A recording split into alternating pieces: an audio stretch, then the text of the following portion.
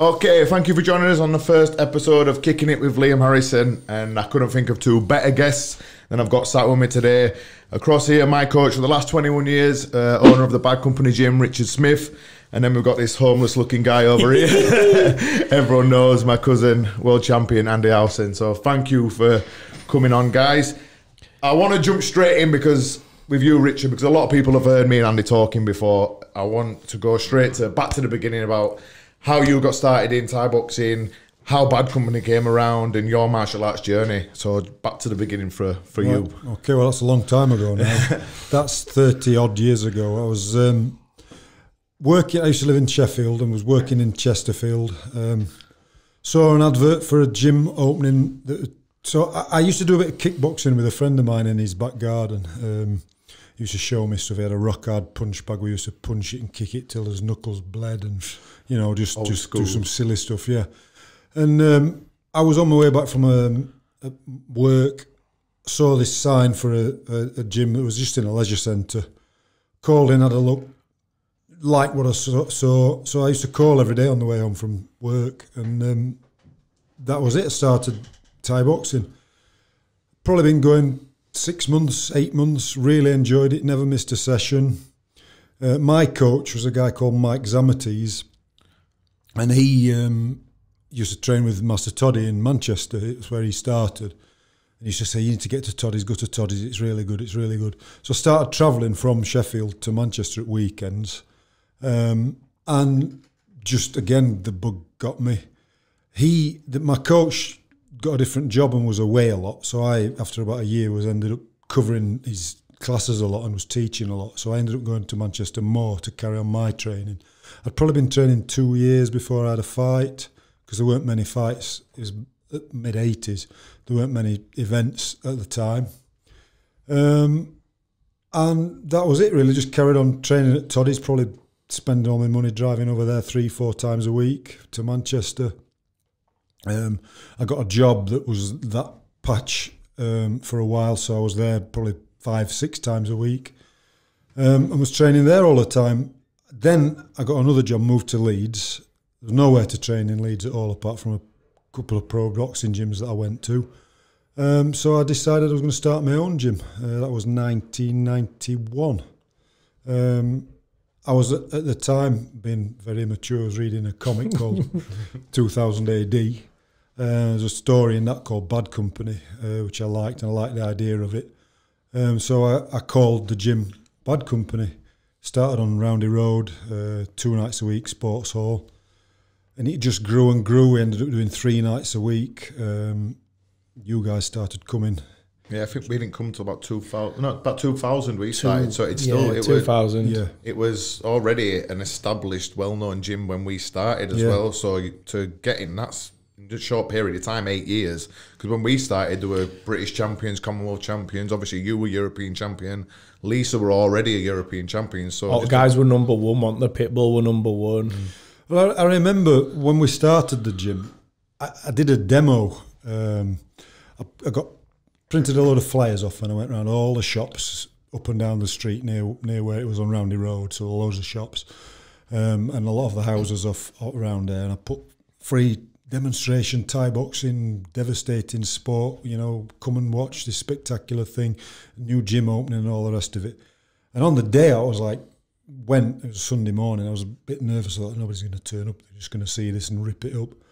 And actually, it was packed. We put like probably 60 seats out and there were standing room only. There was more people in there than we'd got room for.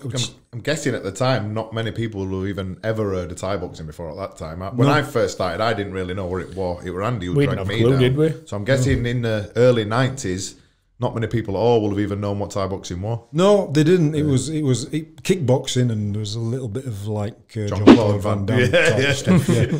But Muay Thai, you didn't. It wasn't called Muay Thai. Nobody would never even dreamt of calling it that.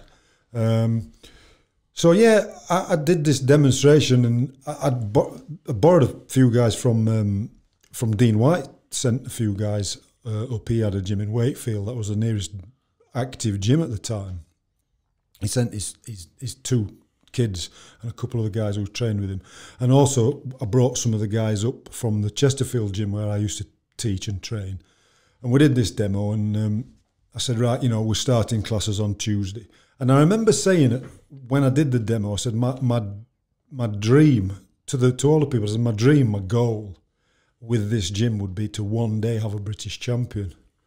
And it was very soon after that we, at the time I was fighting. It was in the sort of height of my fighting career. I'd just started fighting abroad. I was starting with A-class fights. I'd been all over the place. I'd won titles. I'd won British titles. Not won my Commonwealth title yet, but then Lisa came to the gym and she started training. And I had 3 or 4 guys. There was Steve Rutherford, there was Stanley Tudor, there was Steve Dean. Steve Dean started a bit later, actually. Oh, yeah. The first fighters that we put out for Bad Company were myself, Lisa, Stanley Tudor, Steve Rutherford, and another guy who, I'm sorry, Stuart, I can't remember your surname. Stu.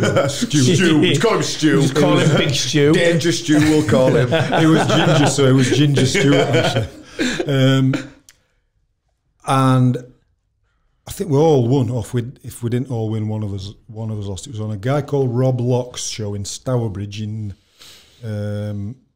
near Birmingham, and that was it really. And then me and Lisa used to just travel around. Our early relationship was literally going to every single Thai boxing show that there was. We'd sometimes it's a right deal. That yeah. Saturday night, Sunday night, we'd be going to Thai boxing shows and watching, and me and Lisa were fighting on as many shows as we could, and pushing the name of Bad Company, just me and her. I was throwing her in for some right fights within 5 fights for the gym. She was fighting, and I got fights for her in Northern Ireland, fighting world champions from America. Come on, Lisa, we're off on a date to Northern Ireland. Yeah. Get in there. You've got to fight this bird first. Bring your shorts. Yeah. Well, that's how I actually sort of snared her. Really. Yeah. I used to say to her, "Oh, we're all going to a show on Saturday night. Do you want to come, love?" And she'd, yeah, who's coming? And I'd say, "Well, Steve and John and blah blah blah is coming." Okay. And I go pick her up and there'd be nobody else. Smooth. She'd be like, "Where's everybody else?" "Oh, they couldn't come." So it's just that's entrapment, isn't it? Yeah, it's false pretense. Absolutely. So yeah, that was it. And me and Lisa sort of. Bit of strings and mirrors, really. People by the time the gym had been going 2 or 3 years, people were saying, "Oh, it's a big gym, lots of fighters and all that." And actually, they weren't. It was just the same ones all the time. Kept busy. How hard was it? Obviously, you just said you were in the height of your career at this point. How hard was it when to start running your own gym and having your own fighters and still trying to have your own fight career and fight? Because you're at a very good level. And you were fighting some dangerous guys, so how hard was that trying to manage both and do them? Because I saw it when I first started. You were at the back end of your career, and I saw how much you struggled. Yeah. Most of your training I ever saw you do hitting the bag. Yeah. So how hard were it when you just first started doing this? It was very difficult. Okay. My training, it sounds ridiculous, but my training, I was working at the time as a surveyor. So I would go to work, I'd be at work all day. I'd come from work to... I wasn't even for the gym, it was to the church hall. And I used to stand there and I used to either go for a run or skip for 20 minutes. Then I used to hit the bag for, 5 rounds, something like that, do some press-ups, do some sit-ups. And by then, people starting to arrive in for the class. And that was my training. That's ridiculous. And fighting at a decent level as well. I didn't really have anybody to spar with. So I think my entire career has been... bit of a compromise. The gym only really, I say the gym was doing well, it was doing well, but up till early 2000s when I was fighting, I don't think the gym, I wasn't able to put as much time and effort into the gym as I wanted and my fighters as I wanted, so that was always frustrating. And also, I wasn't putting as much time into my fighting as I wanted either. That was frustrating. Yeah, so they're both suffering. So, yeah. So I compromised and it worked, it was all right. But I think the gym only really took off when I retired from fighting. It was when I retired from fighting I could then put in the time, even though it wasn't enough for my fight career that I used in my fight career, I could put that time into you guys, because I think it was around that time I probably had 3 or 4 fights. I think you'd had about 4 or 5 fights, hadn't you, before retiring while we was there. Yeah. I think the first fight we saw you of was his Italian European title At Ritz's. at Ritz's. Yeah, well, When you won that. I probably fought for a couple of years after that, but so that was probably... Yeah, but it was hit and miss, wasn't it? Because obviously, like you say, you were busy with the gym, and I remember you maybe having 1 or 2 fights a year, and then I think it was that 2 Takashi fights, and the last one in Birmingham. Birmingham. Yeah, Birmingham. Don't talk Yeah, about we don't talk about We don't need to talk about that, but that'll have been it, wouldn't it? So 4 fights really since we were there. Yeah, something like that. I think I'd struggled with an injury and stuff like that. Anyway, there's no excuses. You know, my career, my fight career, and anything I did there was a brilliant preparation for my coaching and my training. You know, I learned such a lot from doing it my own way. And I went over to Manchester. I used to train with people. Guy called Dave Jackson. I used to train with him a lot. We used to go over there to spar, me and Lisa.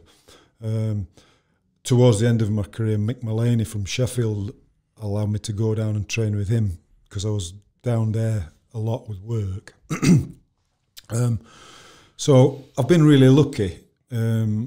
Lisa's brother-in-law at the time, a guy called Eugene, used to train with him. I've been lucky that a lot of people have helped me, coached me. I've drawn things from each one of those guys, as well as the stuff I've learned myself. Of course, I started going to Thailand. My first time I went to Thailand was probably 90, 89, something like that.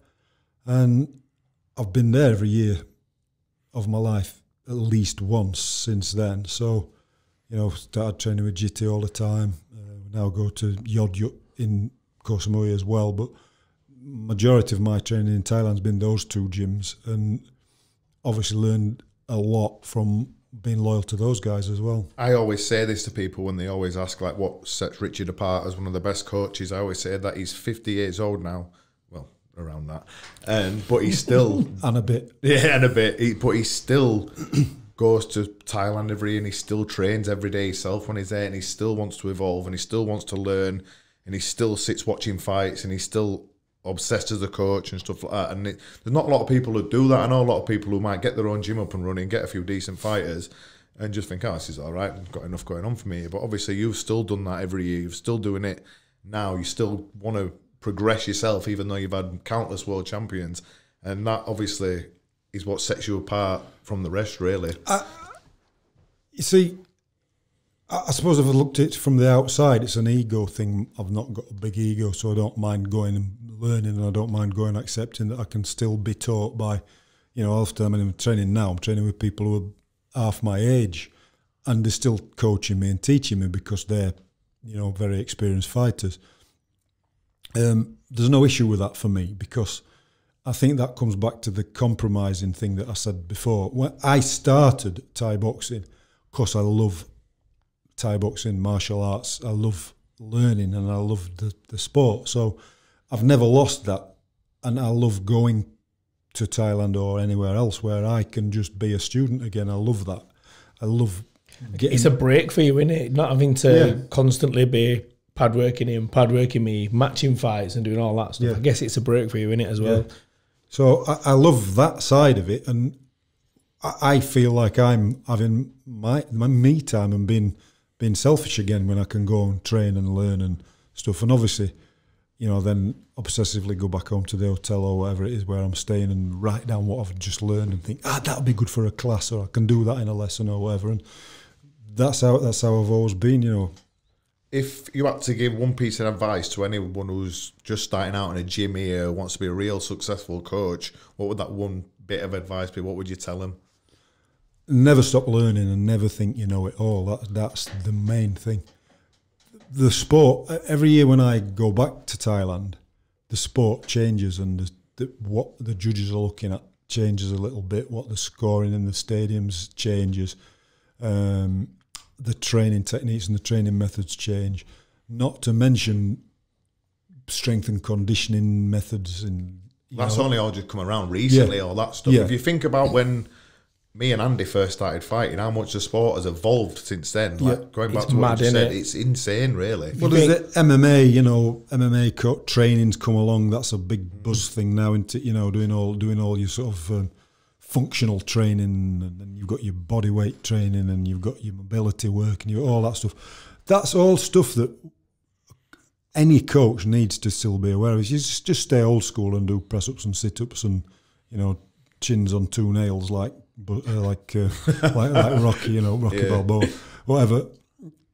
Then that's fine. It'll work for some people, but at the end of the day, you have to find different methods to coach different people and different athletes. So, even the Thais are bringing strength and conditioning in now, though, as well. Though, aren't they? So even they've got, they are as old school as you're going to get. They rarely even. All they want to do is spar, clinch, run, kick the bag. That's it. Yeah. But all the top gyms there now, like Pitching D, Yokkao, etc., they have all even got strength and conditioning. And until a couple of years ago, I've never even heard of it in Thailand. No, before. it is literally over the last 2 or 3 years, isn't it? That really. But then now you look at the fights in the stadiums now, and you're seeing much more boxing. You're seeing far more knockouts with hands. You're seeing the guys using low kicks, stuff like that, which really for 10 years, 15 years before, it's just been body kick and clinch. Well, everyone had that stupid concept, didn't they, when we first started as well? Thais can't box. Yeah.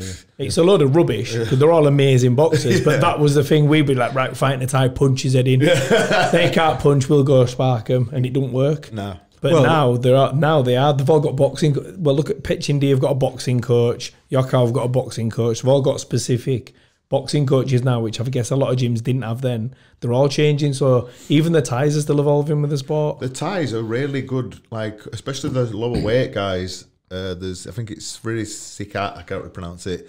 He's got the most WBC title defences, more than Mayweather, so they are really good boxing level. Yeah, Sirikat in it. Somrak, gold medal boxing. Yeah, gold medal. Samart, he was top level boxer.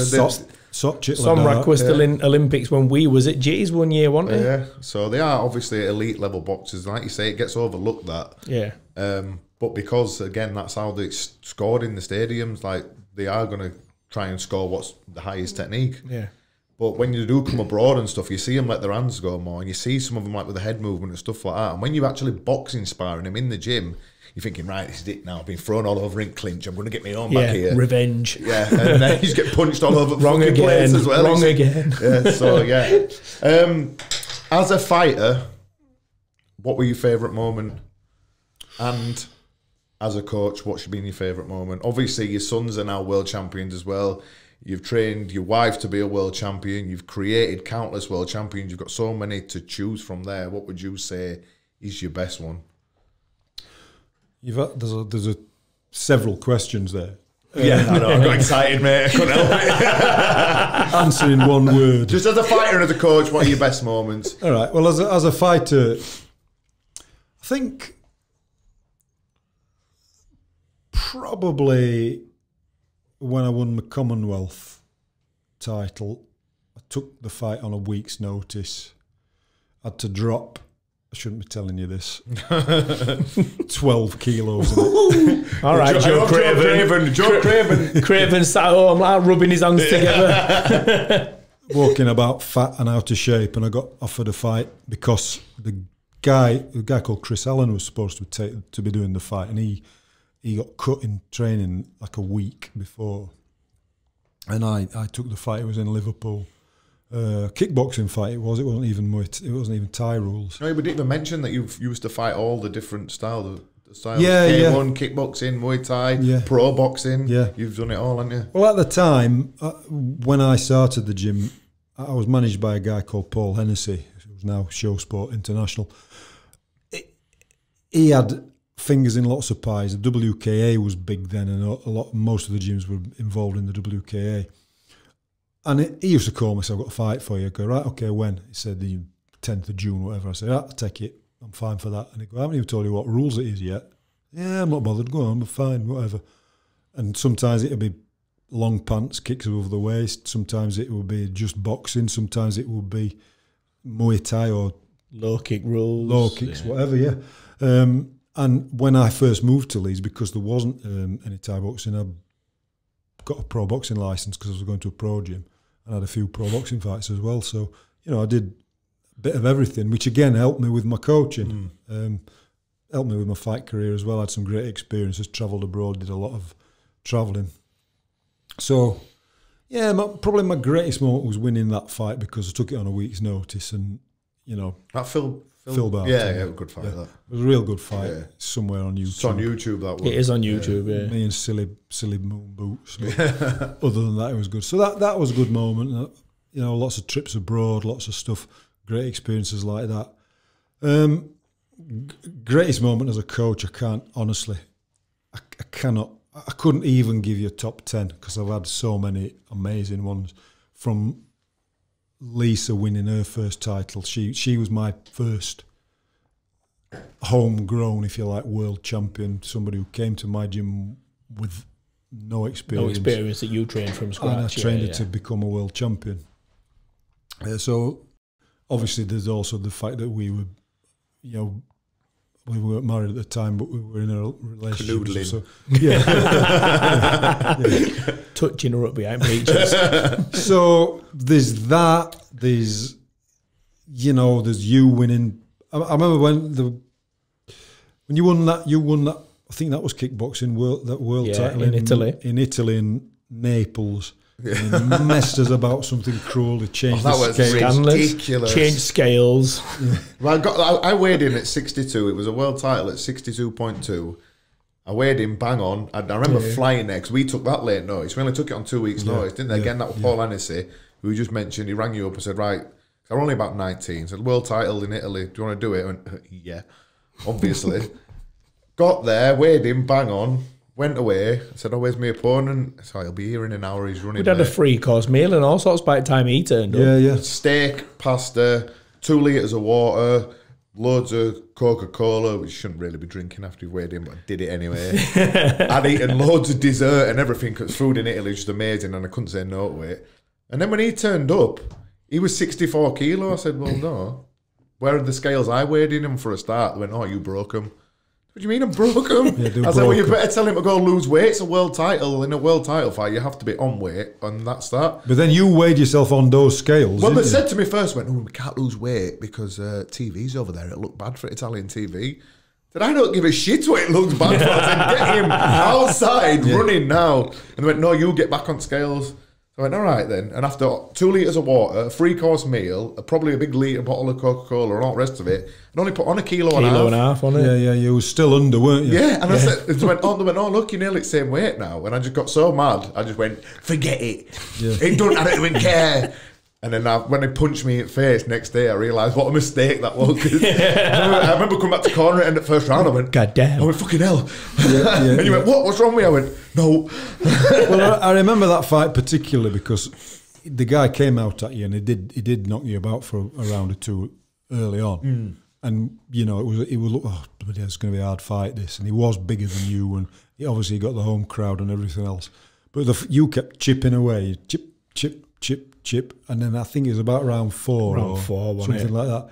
Suddenly, his entire demeanour changed. You hit him with a low kick and he just went, oh God. And I was like, yes.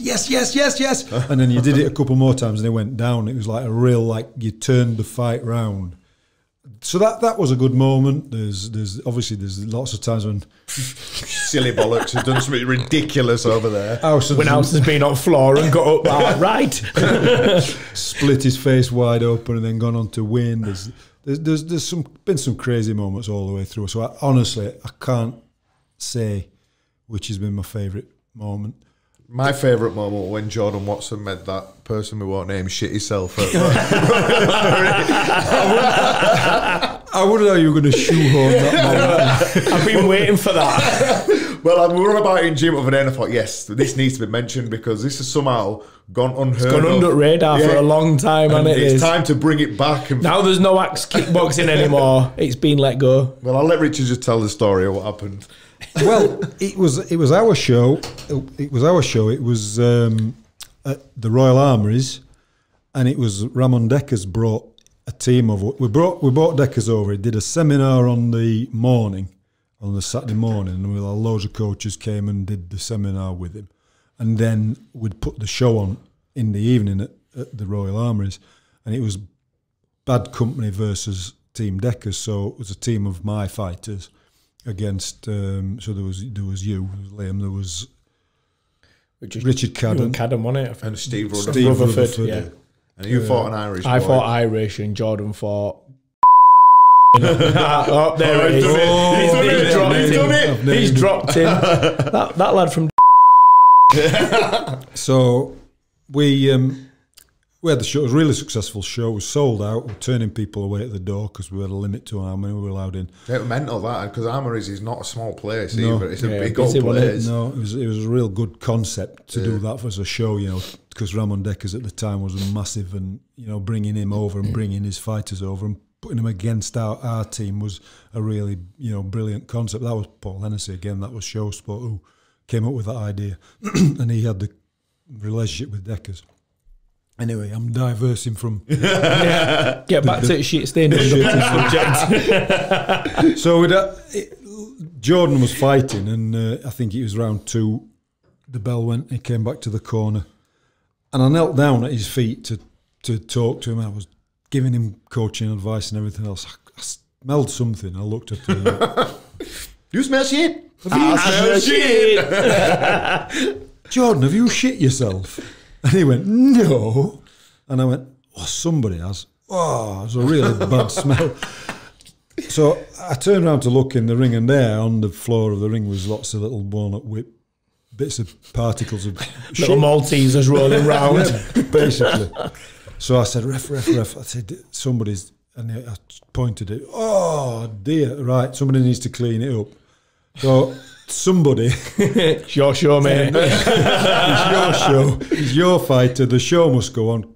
Come on. So I used the towel that we'd got in the corner with us, went in there, wiped all this. I were on next fight. I hope you didn't. Yeah. Yeah, but you than me. What won it? Yeah. Wiped all this poop off the ring canvas. And then, obviously, afterwards, I went over to Paul Hamilton, whose fight it was. I said, has he just shit himself?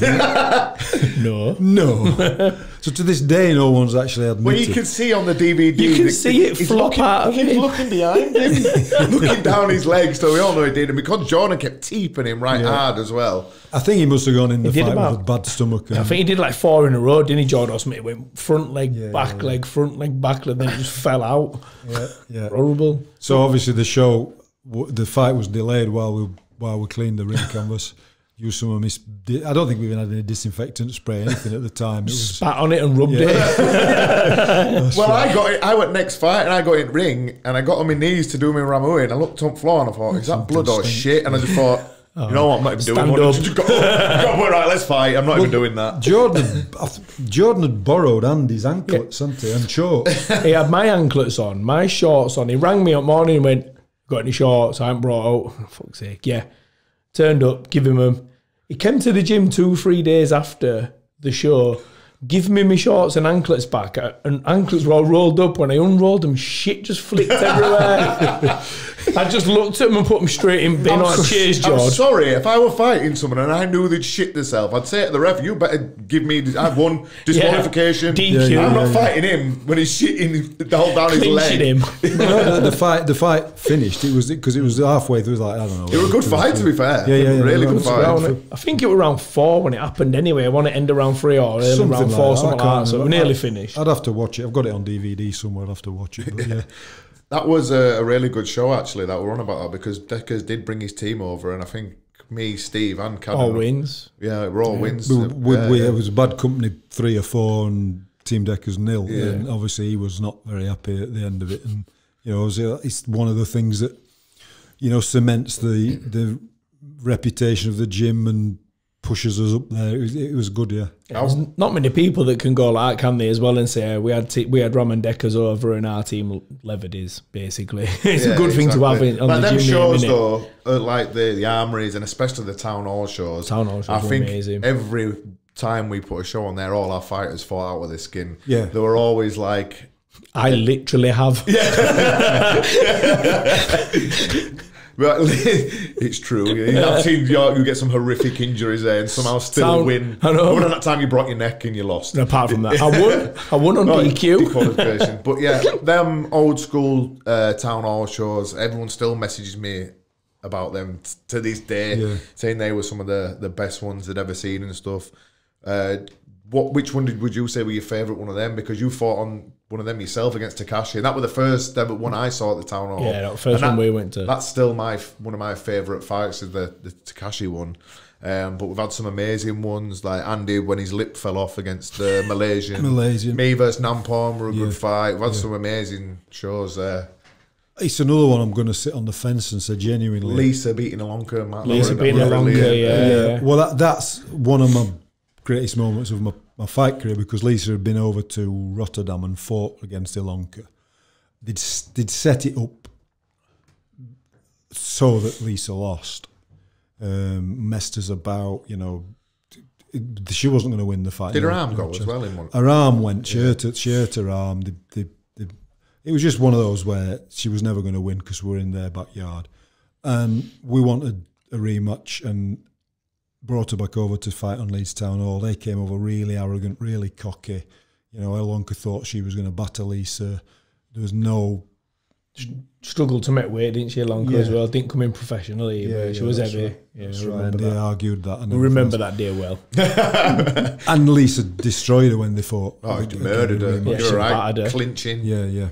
It was really good. So yeah, that was a good moment. There was the one when, didn't you both fight Malaysians? The Japanese. Japanese. They were amazing. That was when I won my first world title. That one. I won ISK and Liam destroyed that poor guy. The black arm, just a Terminator. Wasn't he? He was rock hard. But there's even. Do you remember the one where we were supposed to be bringing the Thai team over? Oh, and it all fell apart. And all French came instead. How you did that on like 48 hours notice? Because they were strong guys who he brought as well. Yeah. He fought Sebastian Akana. No, Vera Che. Albert Che. Yeah. And I fought Mikel Lallemand. Yeah. And Karen fought Rung, and they still somehow ended up still being an incredible show. Yeah. And that were a really good one. That I remember what happened was with the Thai who was bringing the team over. I kept messaging him and ringing him and saying, "Have you got your visas yet?" The visas, no problem. And I was, you need to go get your visas. You can't just get your visas on the day and then come. Visas, you got to get visas for these fighters. Yeah, no problem. And then it came to like the Monday and the show was on the Saturday and he still got no visas. It's okay, I go today. So he went and, they closed, got to go back tomorrow. Went back tomorrow, they tell me I have to come back Wednesday. Wednesday came and went, no visas. And eventually Thursday, which was obviously the day before weigh-in, wasn't it? Day of the flights. Sorry, we're not coming, we can't come. So I've got Leeds Town all booked, all the publicity, all the fighters trained, everything, all the money we'd spent, everything else. People have bought tickets to see Bad Company versus Thailand, and they were a strong Thai team. Probably a good job for him, to be fair. It's a very good job. Captain Kane, Manasak. Yeah. And we, so on the Thursday night, we had lost the three main events of the show. But again, Paul Hennessy with his contacts, and it's Haj it was Haj, wasn't it? Yeah. From France. We called him and said, we have a problem. Okay, no problem. And he sorted it out. And by Friday morning, we'd got 3 very good level French fighters. Booked the flights, everything was sorted out. And it was really before social media was particularly big. So, like, if that happened now, you'd put on Facebook, there's been a big change to the card. This is the card. Anybody who doesn't want to come, we can refund your tickets, but hopefully everybody still wants to come. But we couldn't do that, so we literally put a handwritten sign up in the entrance to Leeds Town Hall saying, there's been a big change, the Thais can't come. If you've come to see the Thais and you don't want to see the show, see us and we'll give you a refund. But this is the card as it is now. And we didn't ask for one refund. Everybody came. It was a brilliant show and went really well. That was one of those that taught me a lesson that it's not all over till it's over. You never give up and nothing's too big a problem. You can always sort something out. Talking about shows and social media and stuff, then you just reminded me, I wanted to bring this up, about how shows used to be back in the day when we first started. Because again, we were on about this earlier. When we first started in years, you end up having to make your way up as young fighters and stuff, and you just, like you said, and this is, I think, some fighters don't do enough today.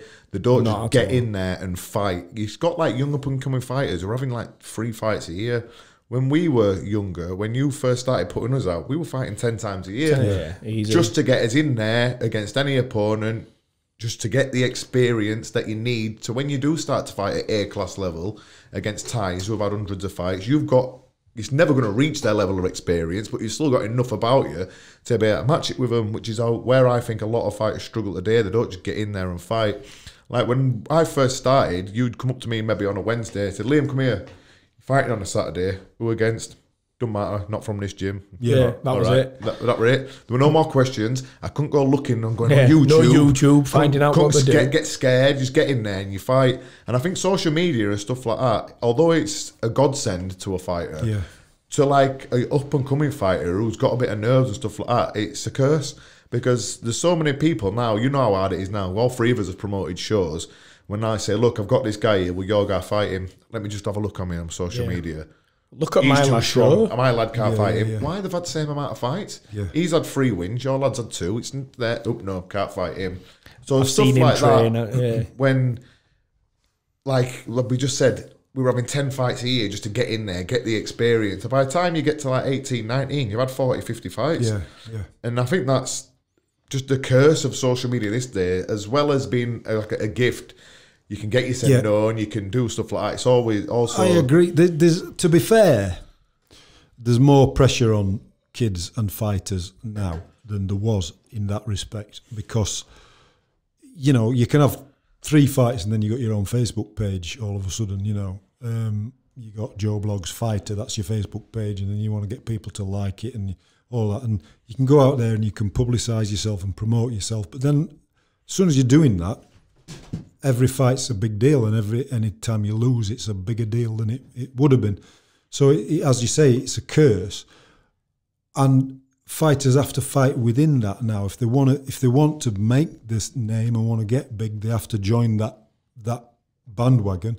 They have to get Facebook pages and go on YouTube and publish what they're doing all the time, promote themselves, and have Instagram and get as many followers as they can and all the rest of it. And they're fighting and training within that pressure. Whereas when you guys, and certainly when I was learning, it was just nobody knew, nobody had heard of it, nobody just went off and had fights here and there and a couple of fights abroad and no one really knew. And you only knew because you'd seen them actively fight yourself or something. Yeah. So while you can dismiss what kids nowadays, they don't know, they're born, we used to after this and that and we used to the other, I do think the pressures are still there. It's not as easy in a lot of ways for kids nowadays. And actually, again, being dismissive of kids and saying, they don't know, they're born, they're not as hard as we were. We used to fight and didn't know we were fighting and stuff. Look at the level now. You go to one of Pete Spensley's junior shows or the IFMA. They're all got better technique than me then. There's some... Yeah, 10-year-olds who are better than me. They're all is. There's some absolutely brilliant kids, and some of the fights that you see now are, a level above anything that with all due respect, it is. Right. Well, look at Lewis and Finlay first fight. Yeah, that were unbelievable. Yeah, one of the best junior fights I've ever seen. Best junior fight I've ever seen. That it was just outstanding, and we were just stood in corner we couldn't even really cheer. We were just like, wow, this is amazing. Wow. My first 10 fights, I don't think I threw a kick until about fight 8. Yeah, exactly. My first fight, we took it in 30-second intervals to punch each other. I didn't throw a kick. Yeah, exactly. So like I say, it's easy for us old farts to all dismiss it. Nowadays kids don't know they're born. Nowadays they all want to have their own personal trainer and their own strength coach and their own this, and they've got their own Facebook page, and they don't deserve it. We didn't used to, but if you want to succeed now, you have to do that, and kids can't be blamed for the the system that they're born into, and you know the level has grown. I still don't think, with all due respect, there's anyone out there who'll come along and take your 2 crowns yet. But you know, the general level up to that is certainly higher than it ever used to be. Yeah, massively, because like back then, it was unheard of. There were only a certain few of us who were fighting like the ties back then. Like me, Andy would fight odd other person here and there, Peter Crook, people like that. But now we've got like McGowan, we've got Agate, we've got Liam Nolan, we've got like names coming off all over, Panicos, etc., etc. Yeah. So sorry for missing people out; they'll get offended. But there's that many now that I can't even name them. We're fighting all against the top ties. But like when you think about back then, which is what I'm going to say, like the big shows for the juniors now, what like Spensley does with the Yokow juniors and stuff like that, and what Brian did with the Yokow shows, they've got like a really good stage to fight on. They've got a proper entrance. They've got a big crowd. Back then, we were fighting in smoky working men's. Yeah. I want to say, remember that show? When Paul Hamilton's show, the strippers were. I was 15 years old, and it was my second or third pro fight.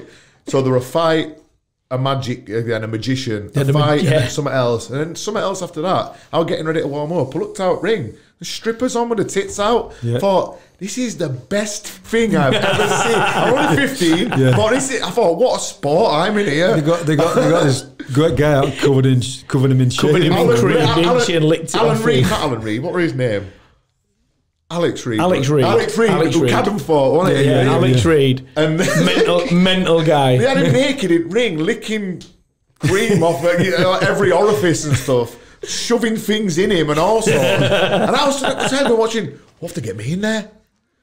To get me in there. But I honestly, that's how it was, wasn't it? Back then, you're fighting a smoky working men's club, and that's just what you have to do. And it was getting changed under the stairs and all sorts of stuff. That was the worst thing, though, wasn't it? That people would literally sat there ringside. The judge might be sat there smoking. It were horrible. Couldn't breathe up there, could you? When you in the ring as well, it was. You forget how bad it was. It was so bad. I was watching a video of one of the older fights that my dad found of a week, and you can literally just see all smoke, can't you? And you forget how bad it actually was. That took 4 years off my life, that fight. What, as a coach, Richard, obviously you have achieved so much now. What goals do you still have as a coach and for Bad Company, and where do you see it going? Oh,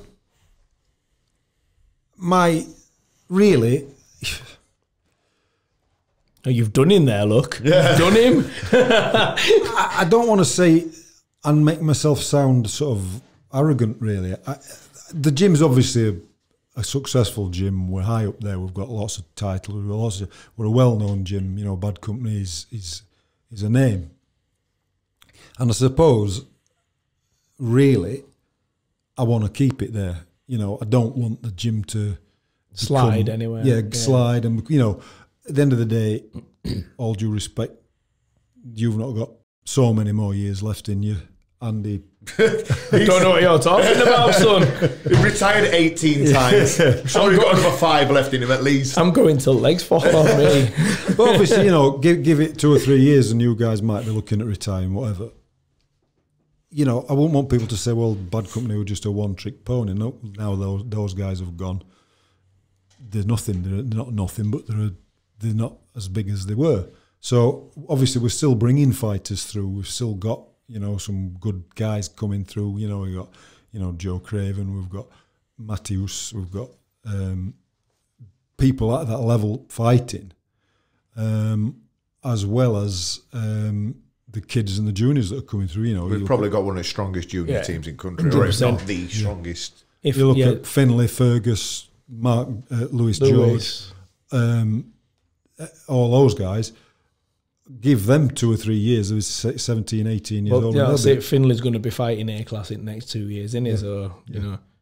So, yeah, that's my goal, because a goal means there's an end to it, doesn't it? You know, goals like you got there and that's it. I just want to keep the gym up there. I want to keep the gym successful. I want to carry on enjoying what I do because I'm still as obsessed with it and I still love it as much as I ever did. You know, it's my life, it's my family's life. You know, there's Lisa, there's the kids, there's, you know, everything.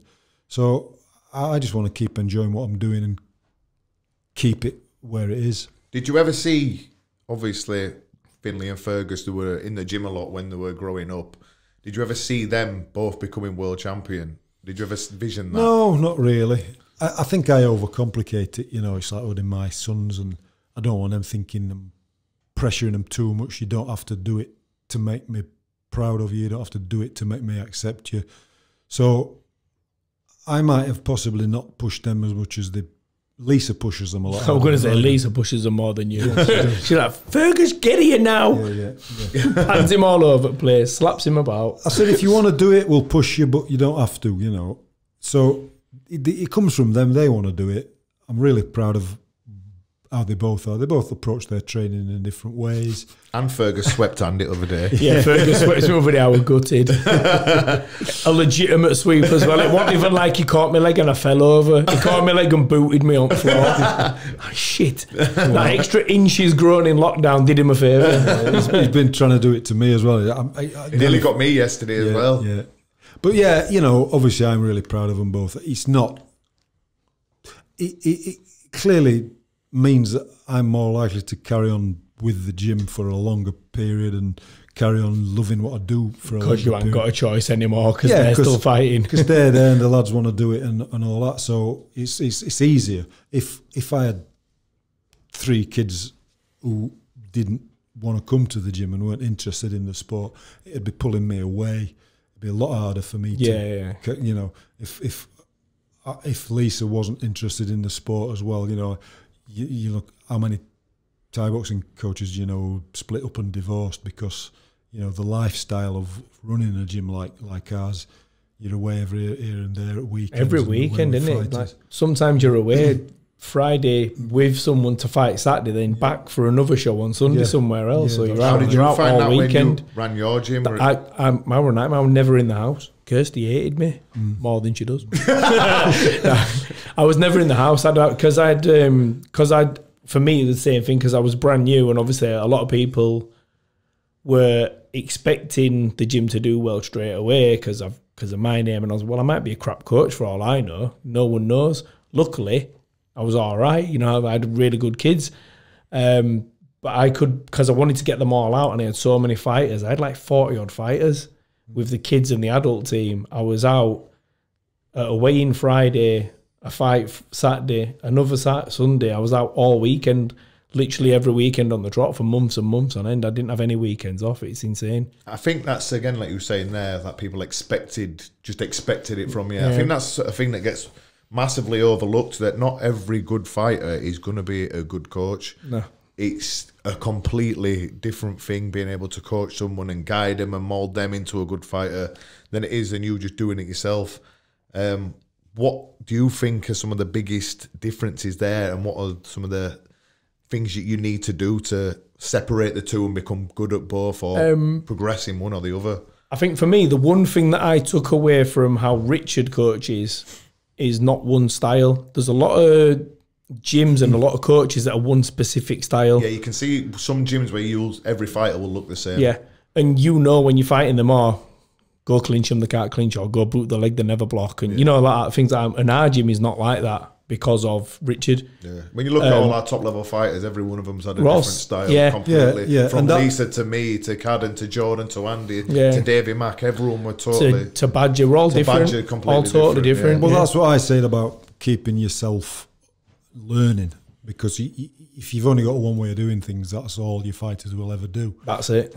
Whereas I think you need to keep learning and keep improving and keep learning stuff, trying stuff out yourself, and that gives you more options to do with your fighters. 100%. Yeah, and I think that goes to the styles as well. Like I was saying, some people only teach a specific style. You know, a tall fighter who's a coach might only be able to teach how he fights, which obviously, like, if you're 6'3" and you're teaching that to someone my height, wish I was 6'3". It's not going to work. You don't. You love being a midget. But it won't work, would it? You know what I mean? Like, we can't do things that tall people like Dean James can do, for example. You know what I mean? We can't do that, and you have to take that into your coaching as well. So if you're teaching a tall fight, you've got to adapt your coaching to who you're actually coaching with. You can't just go, well, it's my style, so you're doing that. that's been a bit arrogant with it. You've got to adapt to who you're training with. I think that comes back again what Richard mentioned earlier about just letting ego go on. And yeah, you have to do that definitely. as a coach and a fighter as well. Anyone who has ego in Thai boxing, really, they're just prepping themselves to fail, I think. Yeah, 100%. 100%. You, my advice to anybody would be get your fighting career out of the way first. Do what you think you need to, you feel that you need to do with your fighting before you start coaching, because you can't do both. I tried it, and you know, obviously I am where I am, so I can't moan about it. But thing is, though, I was just going to say that earlier when you was going on.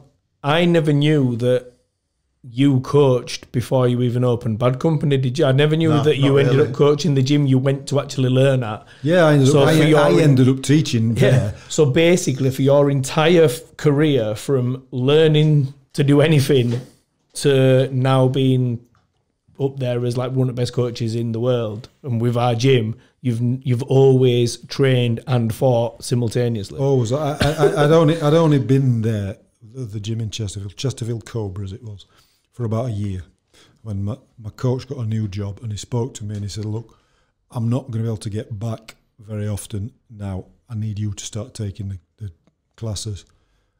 He said, I'll give you PTs. He had a gym in his basement. I'll give you PTs when I can to make up for it, but unless you start taking the classes, I'm not going to be able to carry on the gym. So I said, well, obviously. What year were this in then? 1862. Well, if you think about it, that is a lot of trial and error and stuff that you've had as a coach over the years. And imagine getting through. I couldn't imagine after training for a year, someone saying, right, you're up, teach this class. Crack on, lad. I'd have been straight out 5 exit. See you later, mate. Yeah. And it was, I mean, obviously, what I felt I needed to do was get myself over to Manchester, learn as much as I could, learn stuff.